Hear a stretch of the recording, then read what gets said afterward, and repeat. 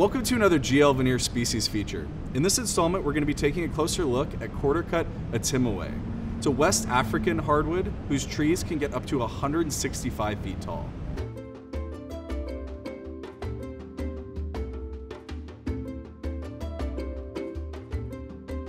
A West African hardwood, Etimoe trees grow very large and are often found towering in the rainforest canopy over other tropical trees.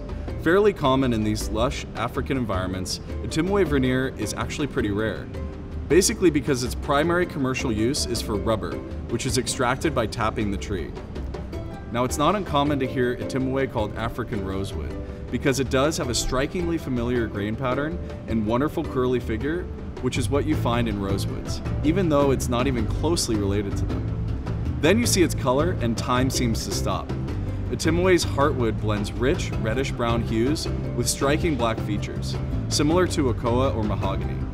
While its grain is generally straight or slightly interlocked, Etimoe has a medium texture and good natural luster. And that's before you apply a top coat. Afterward, its mesmerizing character really takes center stage. Combine its rosewood-like appearance with its rare usage as veneer, and Etimoe's exotic aura grows. Almost always sold as veneer, Etimoe is often used as architectural paneling and trim.